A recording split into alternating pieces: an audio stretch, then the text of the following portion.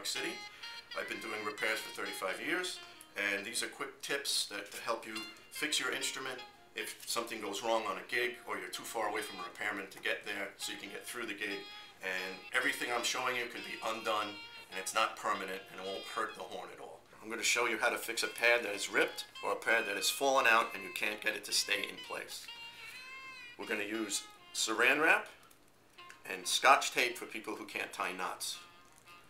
First thing we're going to do is we're going to put this around the key. Pull it up through and then put it right on top like that.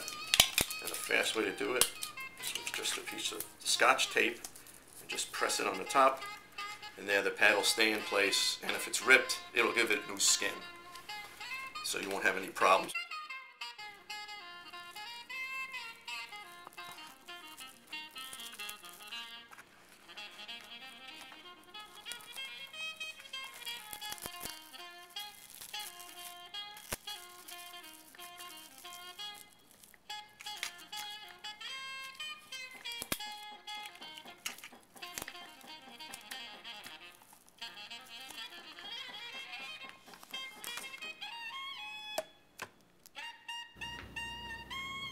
I hope this tip will help you. If you have any questions, please phone my shop in New York City at 212-956-6174 or at 212-302-5443, or visit my website at perryritter.com.